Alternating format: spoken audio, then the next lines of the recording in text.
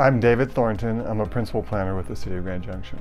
I really enjoy working with people, and I enjoy helping them realize their vision for what they hope to do in the case of land use. So I always find it fun to be able to talk with someone that has an idea about a particular piece of property and wants to know what they can do based on codes and regulations that the city has adopted.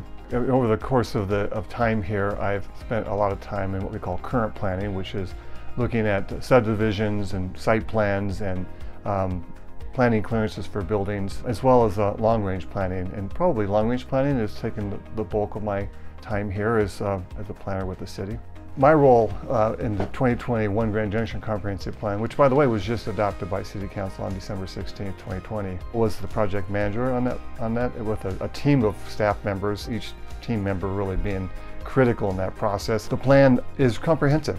It talks about 11 plan principles, and those principles include growing our downtown and area around our university and supporting CMU and their growth, enhancing the riverfront. It looks at transportation, both motorized and non-motorized, and the importance of having good access to in and around our community, making sure that we have a healthy and safe community, that we have a transparent government, and that we're engaging the citizenry, and that we're being transparent and allowing them to be part of the decisions that government makes in our community.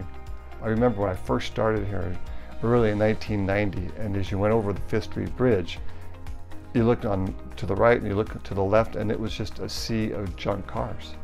There was really no public access to the riverfront in that area. And when you look at it today, and the Las Colonias, the amphitheater, and the river park, and the trail system that runs through, the people that are going to the river and recreating and utilizing that great public space, it's wonderful.